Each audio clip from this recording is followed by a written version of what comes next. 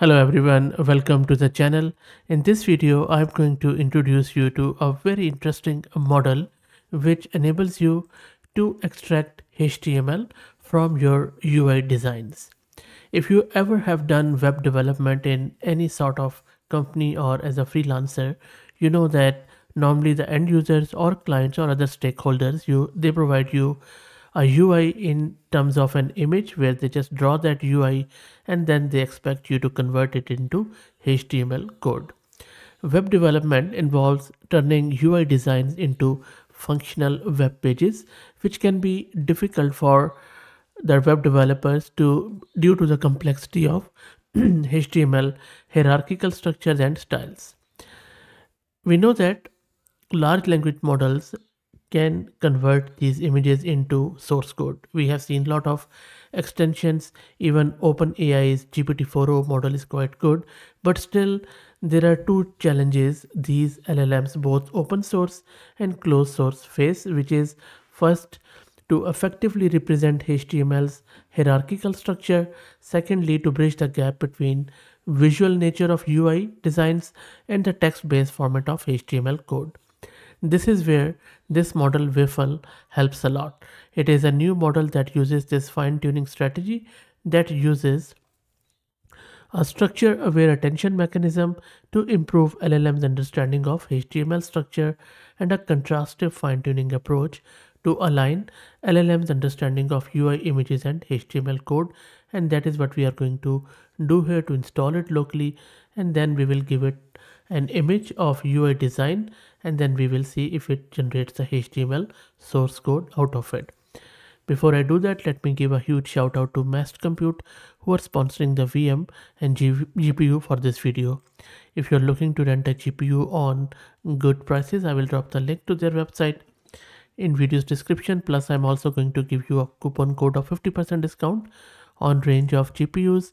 This is my OS where I'm running Ubuntu 22.04 and this is a GPU card, NVIDIA RTX A6000 with 48 GB of VRAM courtesy Massed Compute. Let me create a virtual environment. With Conda, I'm just using Python 3.10. Let's wait for it to get activated. And now let's install some of the prerequisites, which are usual stuff around torch transformer.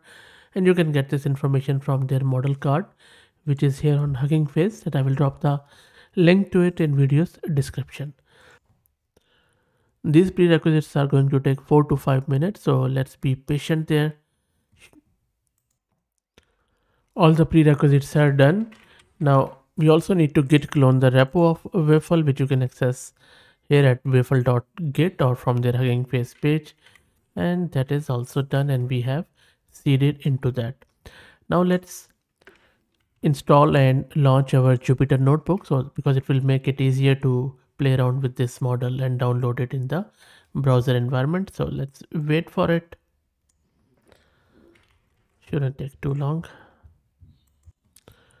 And my notebook is launched. Let's import the libraries which we have installed, which include all of these torch and stuff, and also this utils from the repo which we have just downloaded. And that should be done shortly. That's done.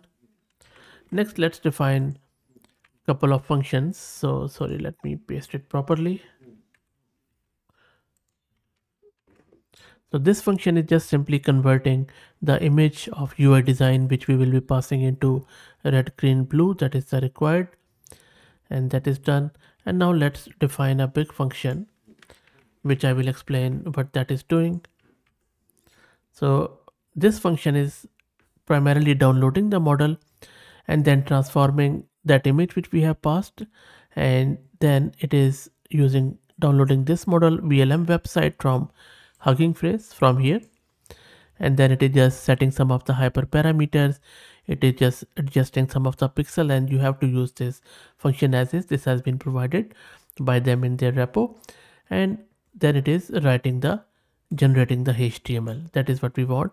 We will be providing it a UI and it is going to provide us the HTML.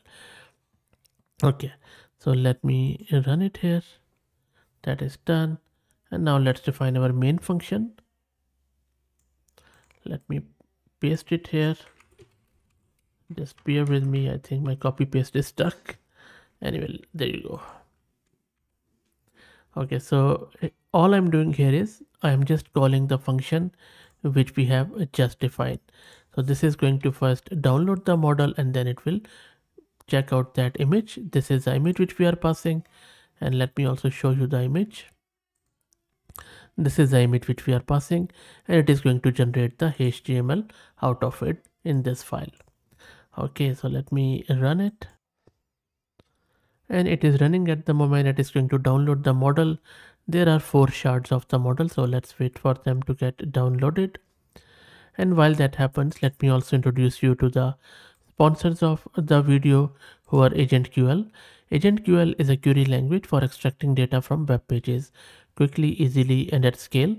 You can use the Python SDK to run your queries in production using Playwright, and use the browser-based debugger for optimizing queries in real time on any web page. AgentQL is a robust alternative to fragile XPath and DOM CSS selectors, as it uses the power of AI to analyze the page structure to find the data you are looking for. Okay, so, and I will drop the link to their website in video's description too. Let's go here. Let's wait for this model to get downloaded and generate that HTML for this image, because it does everything in that function. And the last shard is being downloaded. The model size is, I would say, around just under 15 gig. So make sure that you have that much space on your system. And the model has loaded and it has generated the HTML code which is present on the disk in the same directory. You can also change it. This is what we gave. So it has generated this. So you just need to open it in the browser and then check the source, and this is your HTML code with all the hierarchical structure. How good is that? Also, if you want to see how much VRAM this model is using, then you can just simply go to terminal and you can see that at the moment it is just using around 34 gig of VRAM. So you would need at least that much. Of course, you need to leave some of the room there. So all in all, real good stuff. I think real awesome. And because they have also provided the source code, so you can optimize it, you can customize it as per your own requirement. All the information, the commands are present on this model card. You just have to create the conda environment like I did, and then off you go. So that's it, guys. I hope that you enjoyed it. Let me know what do you think about this. If you like the content, please do me a favor and subscribe to the channel. If you're already subscribed, please share it among your network, as it helps a lot. Thank you for watching, and thanks for all the support.